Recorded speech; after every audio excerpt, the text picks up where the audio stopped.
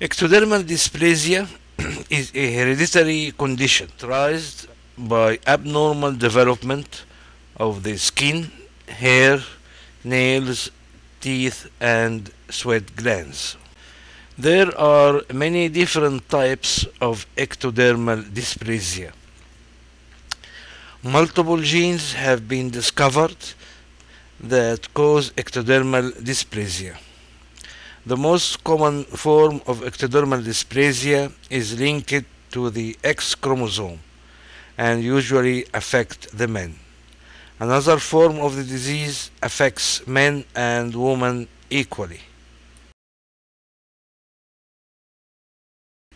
Patients with ectodermal dysplasia may have absent or decreased sweating because of a lack of sweat glands. Patients may have chronic nasal infections with foul smelling, discharge, and increased lung infections. The skin is thin with light coloring. Hair may be absent or very thin. Teeth develop abnormality and many teeth are missing.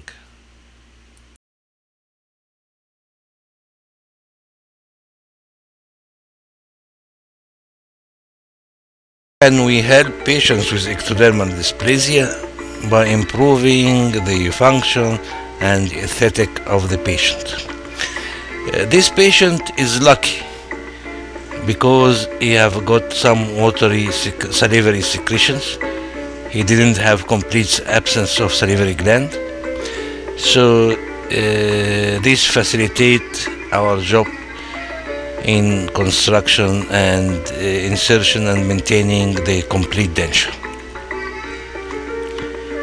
Here is the complete denture, and here is the child during the insertion of the complete denture. He have got loss of eyebrow and eyelash. We insert the complete denture. Trying the complete denture and removing the pressure points from the acryl, easing it. Here, after removing the pressure points, I think he's happy with his complete denture now.